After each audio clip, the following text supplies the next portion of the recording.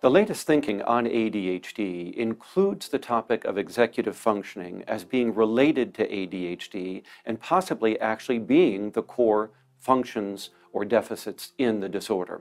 Now, we can think of the executive functions simply as those capacities for self-control that allow us to sustain action and problem solving toward a goal.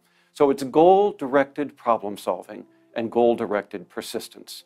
Now, there are at least 5 of these executive functions that appear to be involved in self-regulation, and research suggests that most of them, and probably all of them, are implicated in the disorder.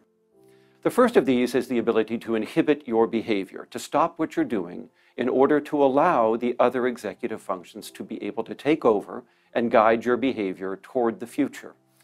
The second is the ability to use visual imagery, often called nonverbal working memory. Humans have the ability to hold images in mind about what they are proposing to do, and they use those images as mental maps to guide their behavior toward the intended target, and also to remember the sequence of steps that's necessary to accomplish that goal or that task.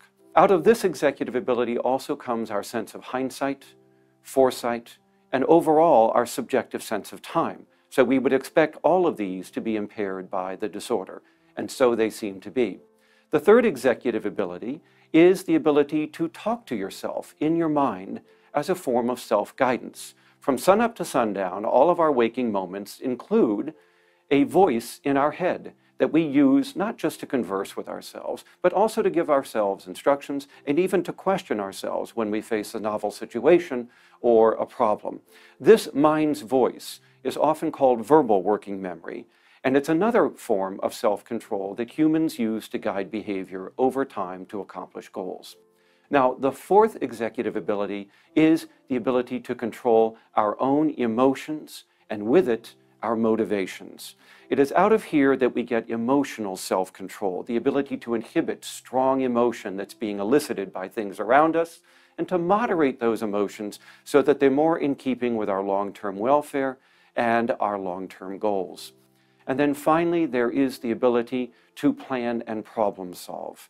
This executive function involves mental play, the ability to manipulate information in mind in order to discover novel combinations that might serve to overcome obstacles toward our goals and allow us to accomplish our tasks and goals as we aim our behavior toward the future.